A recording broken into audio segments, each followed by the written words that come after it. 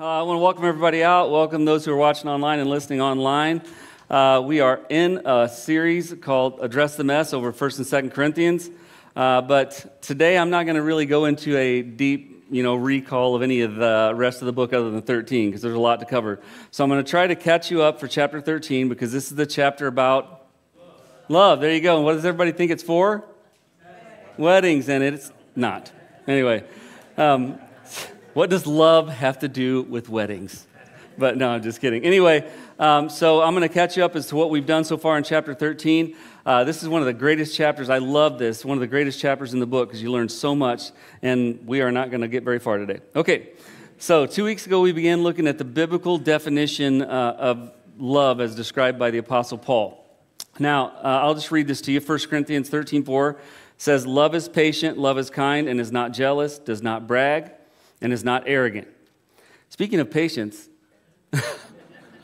first service, I take this new medicine, it's drying me out, and everybody kept coming up going, "Your whole mouth was like white." And I'm like, "You couldn't tell me that before?" So if you see that, give me a sign. Anyway, verses 4 through 8 describe a kind of love called agape. In the Greek, they don't use love as loosely as we do. We say, "I love my car, I love pizza, I love my wife, I love my dog," and hopefully those are all different loves.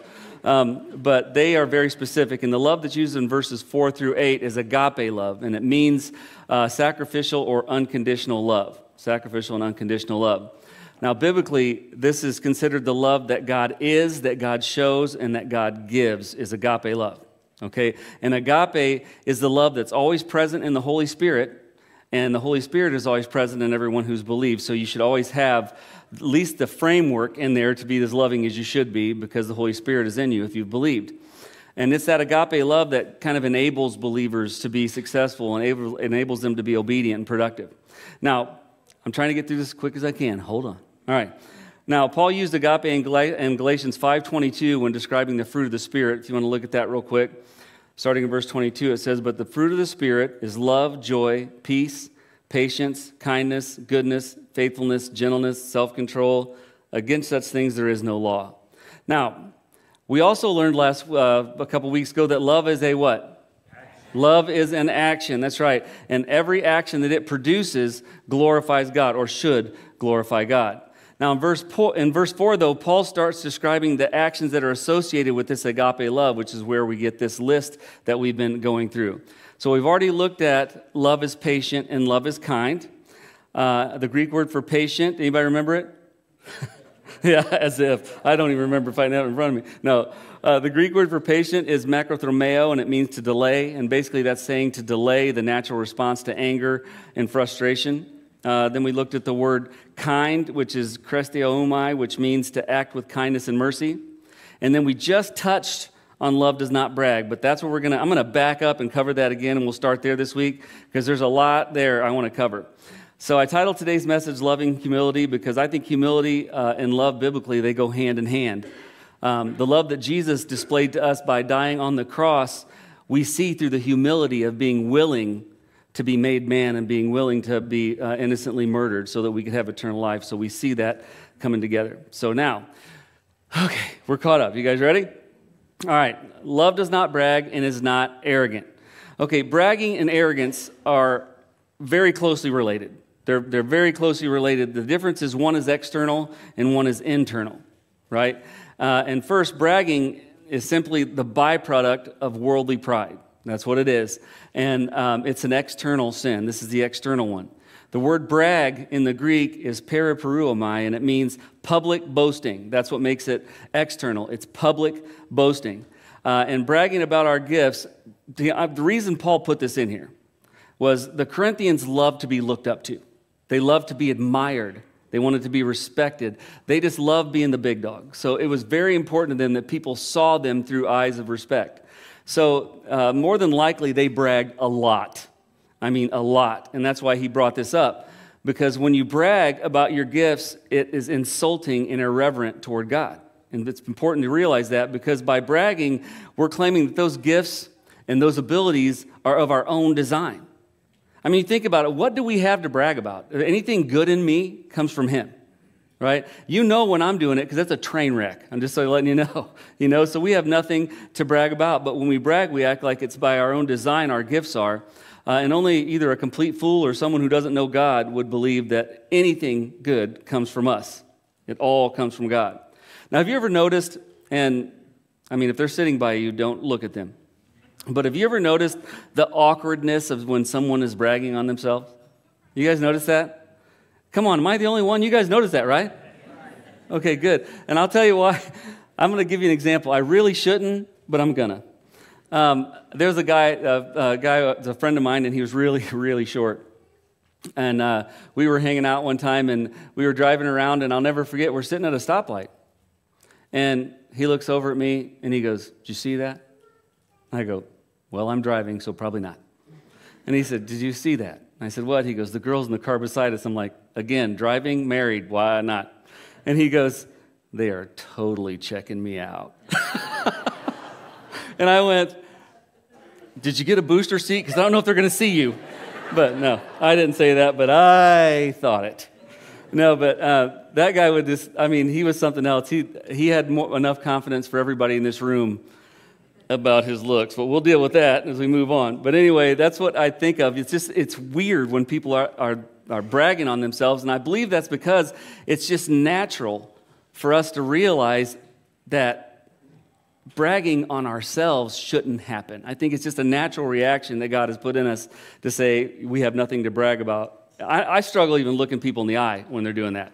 I don't know if am I the only one? Can you look somebody in the eye when they're going, "By the way, I'm great," you know?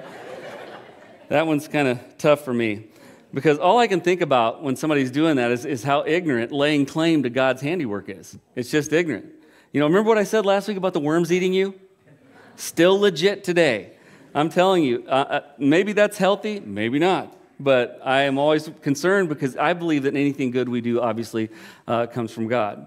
Now, there's one thing I've learned in 30 years of working with people, and I've worked with them in coaching and in pastoring, and I've learned that deep down, way deep inside of us, the people who are bragging don't really believe what they're bragging about either. Generally, they don't really believe what they're bragging about. Generally, people who brag are trying to compensate for their insecurities. Generally, they're trying to put the words out there that they want to hear. You know what I mean? And that's generally what it is because very few people actually believe their own hype. Now, if someone does actually believe their own hype, they fall into a totally different category, which takes us to our next word. Love is not arrogant. If you really believe your hype, you are arrogant, right? So the second word described as arrogant, and it comes from the Greek word phusio, and phusio simply means to make proud or to be proud. It describes an internal sin of pride. This is the internal part, okay? And pride is an absolute cancer. Have you ever noticed that the world tells us our whole lives, be proud? You ever notice that? Where's your pride? Things like that. And the scriptures tell us the absolute opposite of that. They're saying, don't be proud, right? Now, pride is a cancer. It'll destroy believers, and left unchecked, it'll destroy churches. It's unbelievable. If you look at Proverbs 16:18, it said, pride goes before what? Destruction, and a haughty spirit or an arrogant spirit before stumbling. So when someone becomes arrogant, they fall into the worst kind of self-deception, the absolute worst kind of self-deception. And that self-deception is called denial. How many people have heard of denial? Dr. Phil's out there. Y'all should know that. Yeah, denial. That's that self-deception that they fall into. And it just means that they're refusing to believe something they know is true. For example, I am in denial that pizza is bad for me. And I'm going to stay there because it's warm and fuzzy in that closet. I like pizza. But that is me not accepting the truth about something. That's what denial is. And denial usually happens when believers forget the source of their spiritual gifts. When you start forgetting, and that happens when people lift you up and you believe it. Right? I've always told people, don't lift up people in ministry because we're just tools that the master uses. That's all we are. Listen, I'm no more special than anyone else. Usually, some of the greatest and most powerful people in a church or in the body of Christ are people that no one sees. Did you know that? And I don't want to embarrass him, but I think of Rex Allen when I think about that. I really do.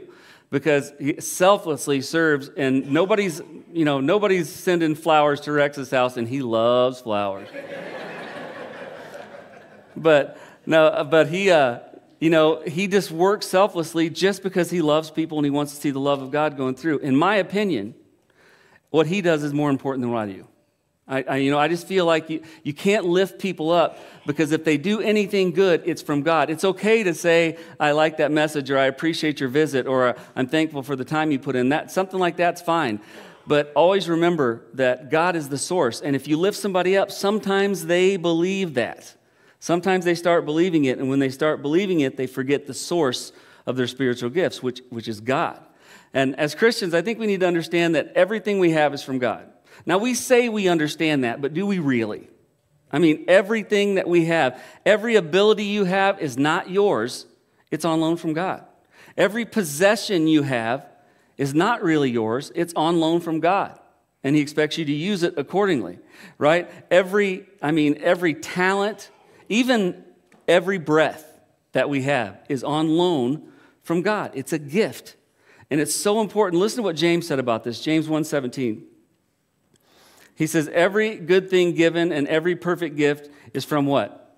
Is from above, coming down from the Father of lights, with whom there is no variation or shifting shadow. See, God gives us gifts so that we can glorify him and bring others to us. If your gift is glorifying you, you're using it incorrectly. That's not what it's designed for. It's designed to bring glory to God. I've had people ask me time and time again, why are you so transparent about your issues you had with drugs and alcohol and things like that? And I'm like, first of all, I was raised in this town. Everybody knows anyway.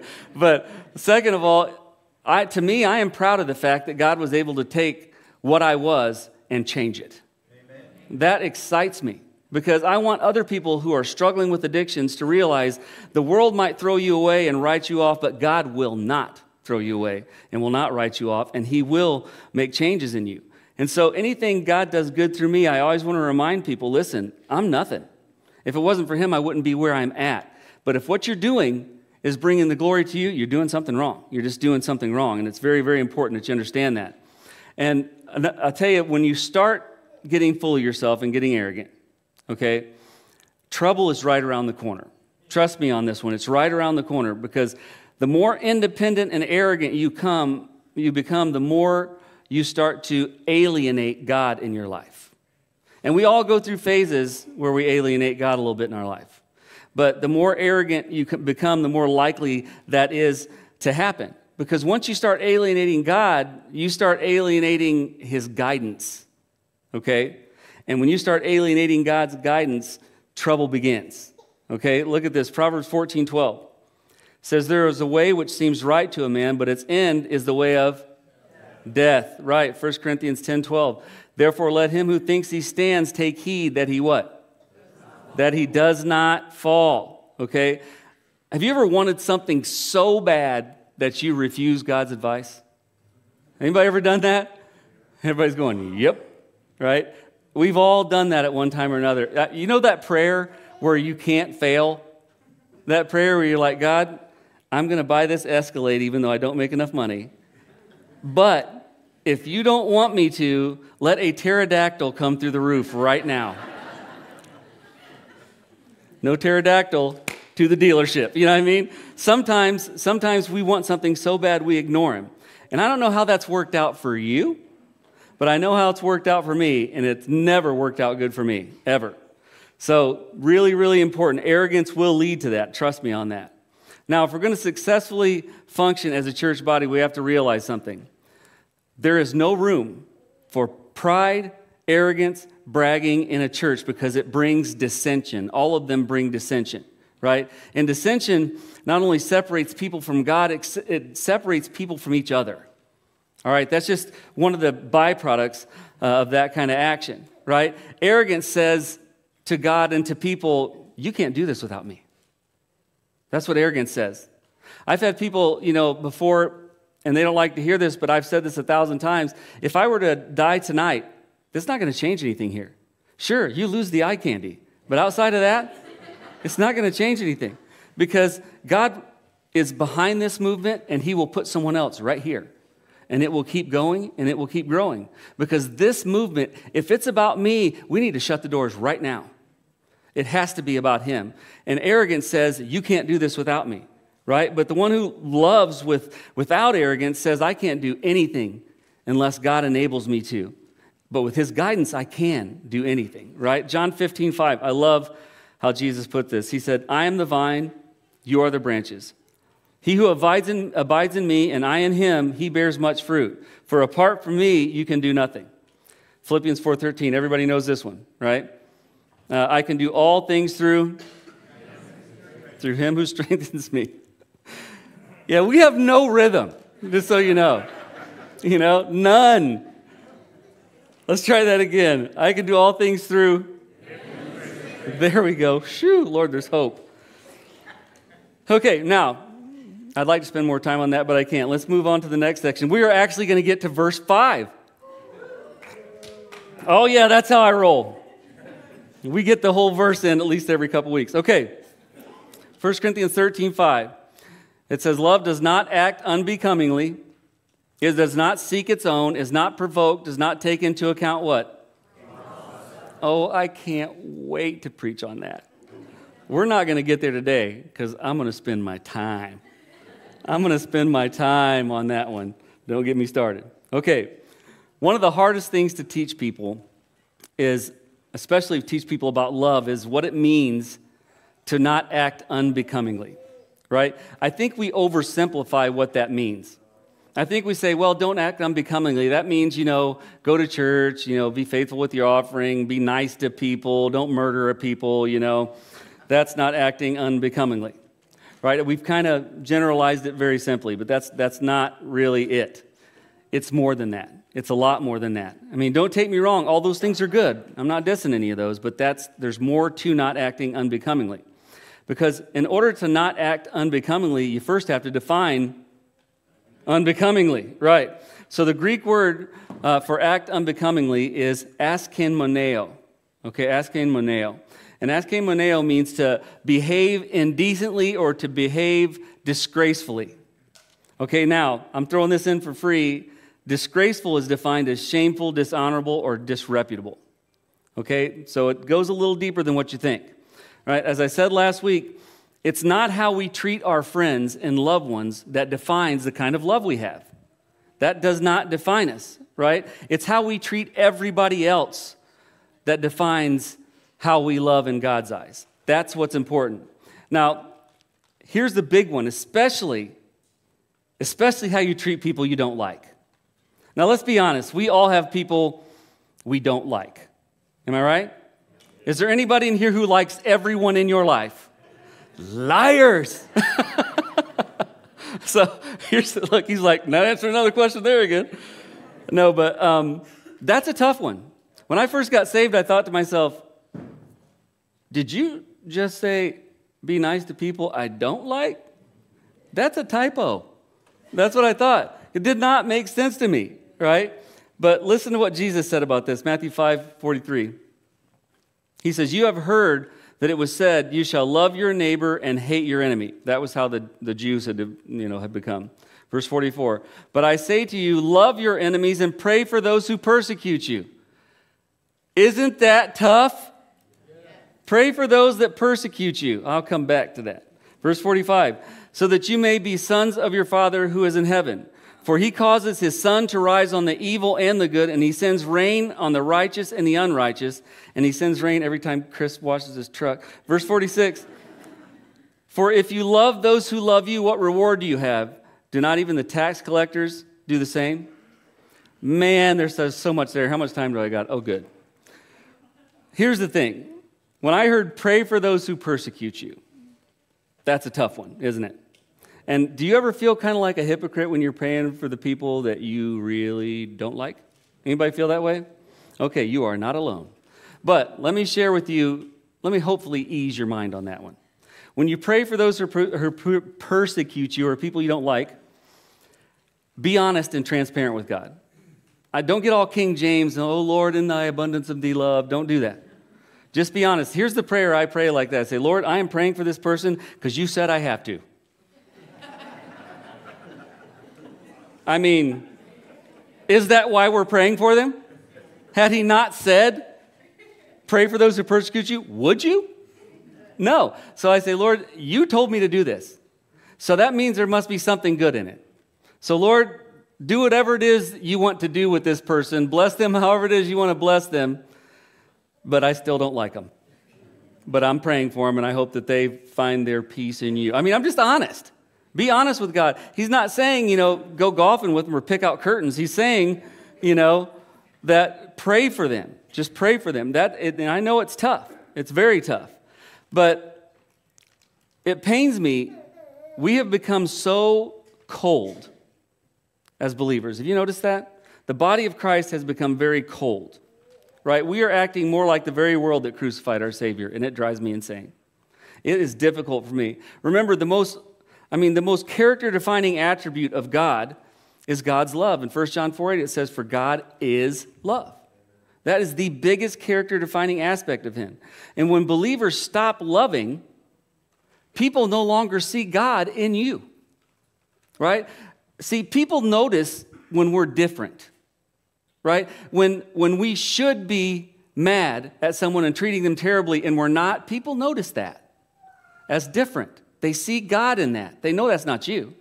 When we don't fight back to people who are saying things about us, when we just try to love everybody, it shows people that God is in control in our lives. And that's so, so important, but we're getting so cold, I don't know that that's the case anymore, right? I mean, it's sad when the most common term used to describe Christians in this day and age is what word? There's a lot of new ones I hadn't heard, man. I think I need counseling. Hypocrites. Have you ever noticed that? Number one thing they say about hypocrites. How sad is that? The most common term used to describe believers is hypocrites. Unbelievable. Because the word hypocrite, here's what bothers me. The word hypocrite means actor. It means an actor. And to be honest with you, believers shouldn't be pretending to love like God. That should be innate. That should be in them already because the Holy Spirit dwells in them. But people see it, we're not genuine with it, and we look like hypocrites. So, I mean, unfortunately, we've earned that reputation. We have earned that reputation fair and square. And too often, we say one thing, but our actions and our words say something totally different, right? We love to throw the word grace around, right? You know what grace means? Unmerited favor, getting something you do not deserve. So we always talk about how much we love grace. We want to show people grace, but we only show it to the people we like, don't we? We don't show it to everybody. We throw that word around like that. And mercy says that you are loving to people who don't deserve it. Do we do that? I mean, you see it starting to fade, and it really, really scares me. When we start picking and choosing who we're going to love, imagine if Jesus had done that. Can you imagine? I mean, when believers stop showing love and grace, you're inviting disunity. You're inviting division. And I'm going to tell you, listen, not just as a coach, but as a pastor, trust me, unity is the single most important part to having a successful team, a successful church, whatever it may be, a successful company, because love and unity are inseparable.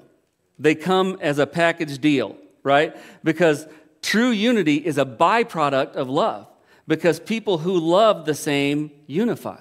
You see what I mean? So when we fail to do that, it brings disunity, right? And anybody who brings disunity brings unbecoming behavior. Unbecoming behavior. Okay, and it's really, really important that you understand that. Now, unbecoming behavior for a believer comes in several forms. Now, I could preach on this for a long time.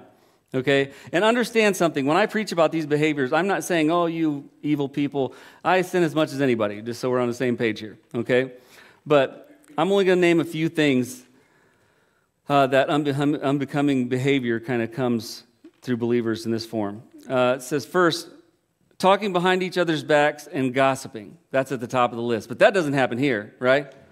That doesn't happen in our church. If someone's a gossip, point at them. No, I'm just kidding. But this is a big one. Okay, this is a big one. We're trying to show love to people while backbiting them? And you know what? Has anybody here ever found out somebody's talking behind your back? Raise your hand. It always gets back. It always gets back. Whatever you say, just count down the days, they're going to find out. And when they find out, how much Jesus you think they're going to see in you? Right? How about gossiping? Right? Anybody here ever been gossiped about? Oh, I have. I'm telling you. You could write a book on the gossip about me. Right? And to be honest with you, in the Bible, one of the 7 things God hates most is a gossip. But for some reason, we've given that a pass in the body of Christ. Have you noticed that? We want to judge other people and judge what they're wearing and judge what kind of music they're listening to. But these old ladies and old men sit after church and have the pastor for dinner behind his back. Everybody's fine with that. Oh, people are people. No, that destroys a church. It can destroy our faith. Now, being judgmental is the other thing, and that's basically making people earn your love and kindness. That is acting unbecomingly. You know, Christians, I don't understand how we can judge. I just don't understand it. Because I don't know, maybe you were perfect since birth, and you were healing the sick and walking on water and stuff. I was not. Right? So for every judgment I try to make on someone else, there's 3 that can come back on me. Okay, it's very important we understand that kind of stuff is pushing people away. And that stuff comes through Christians who have an unbecoming attitude.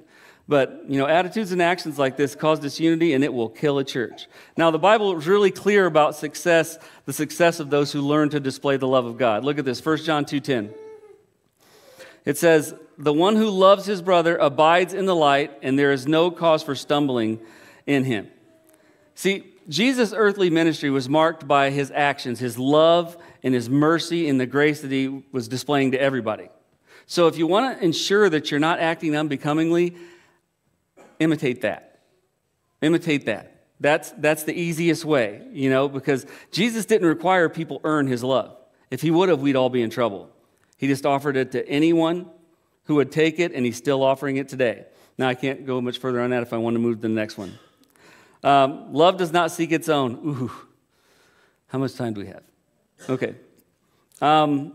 1 Corinthians 13:5, love does not act unbecomingly, it does not seek its own, is not provoked, does not take into account a wrong suffered.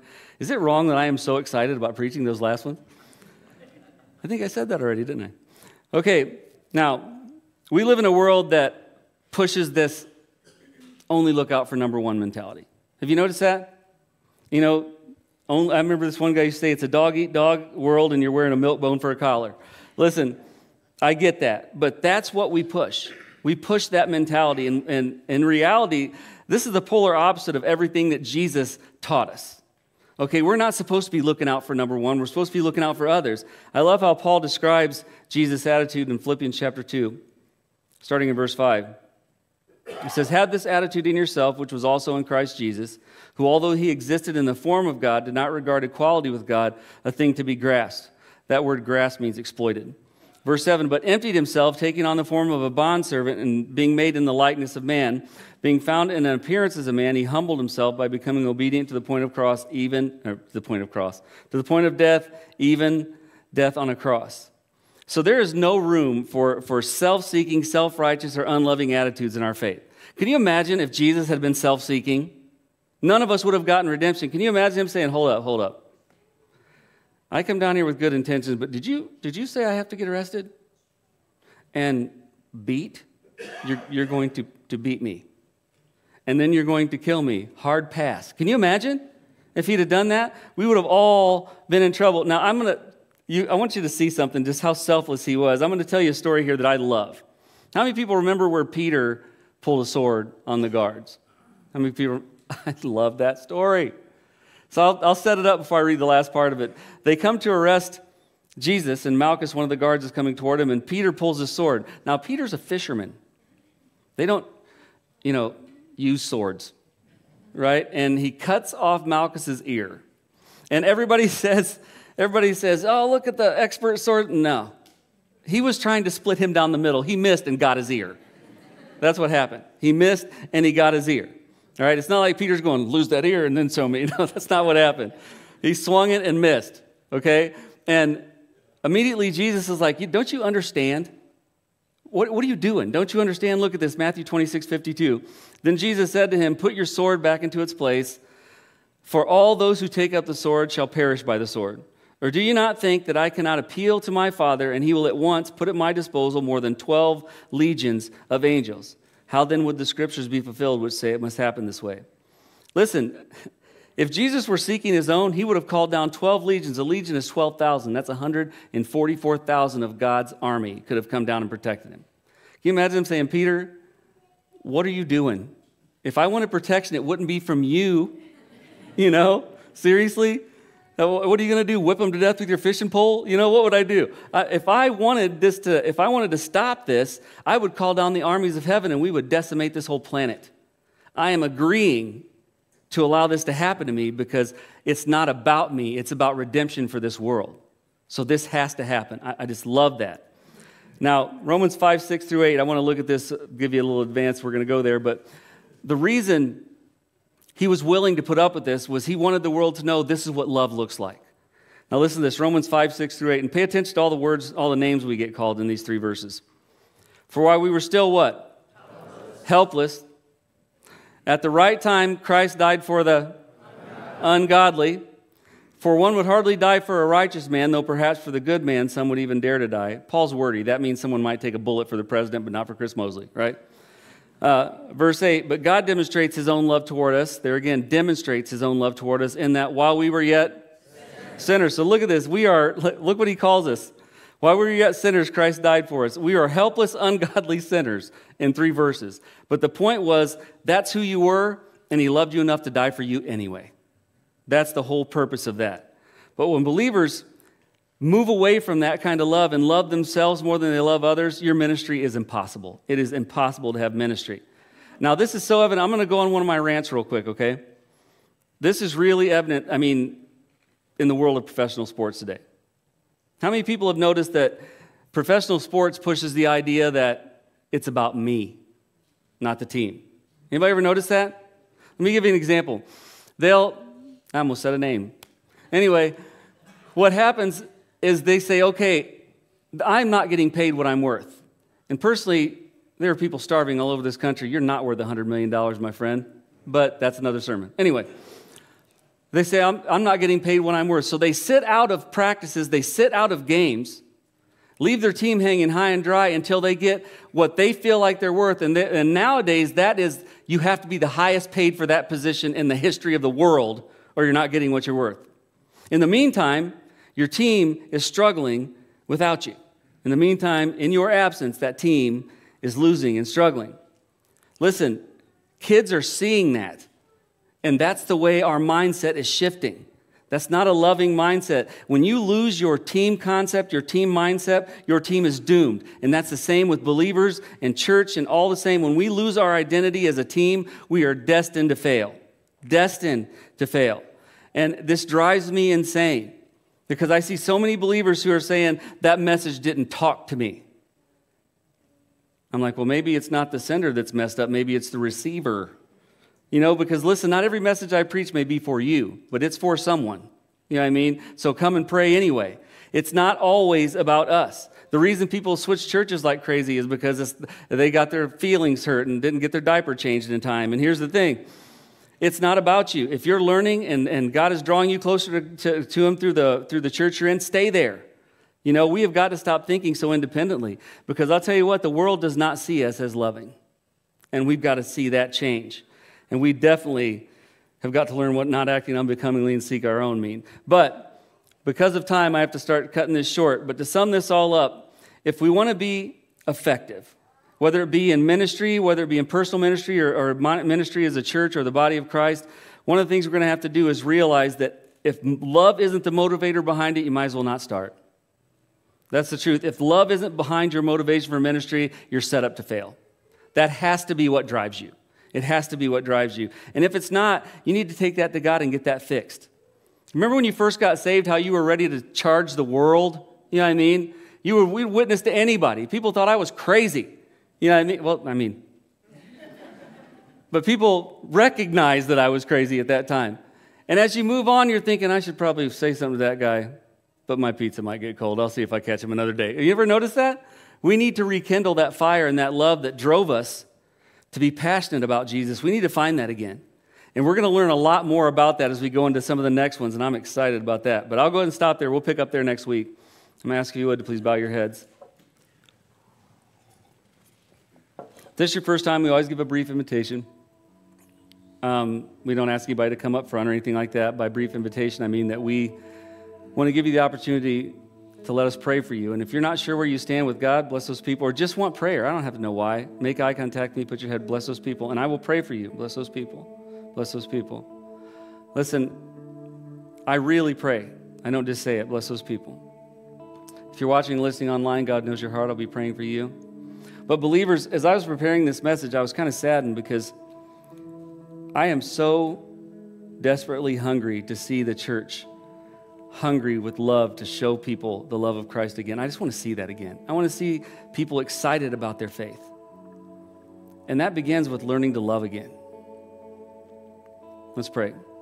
God, I thank you so much for your love and mercy and kindness. I'm so thankful that you were willing to die on that cross so that I could have eternal life. I'm so thankful that you loved us despite us. We have nothing to offer. None of us are going to be good. None of us are going to be sinless. We don't have anything to trade. The only way we see heaven is through your love and grace, and you displayed that on the cross at Calvary, and we're so thankful for that. We just pray, God, if there's someone here who doesn't know you, just remove all the hindrances and let them believe that what you did in their place. The debt you paid on that cross was their debt. And if they accept that payment, you've promised to give them eternal life. And if they make that decision, I just pray they contact us. And God, for those of us who are believers, take us back to the love we felt when we first believed.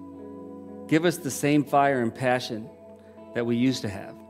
Let us look at people in this world, not with anger or bitterness, but look at them with love, because someone did that for us. God, let us live what we profess, and it begins by loving. And we just ask as we leave here, God, you would keep us safe. And if you don't return to take us home before we meet again, let us come together one more time and give you the praise, honor, and glory you're so worthy of. And we ask these things in Jesus' name. Amen.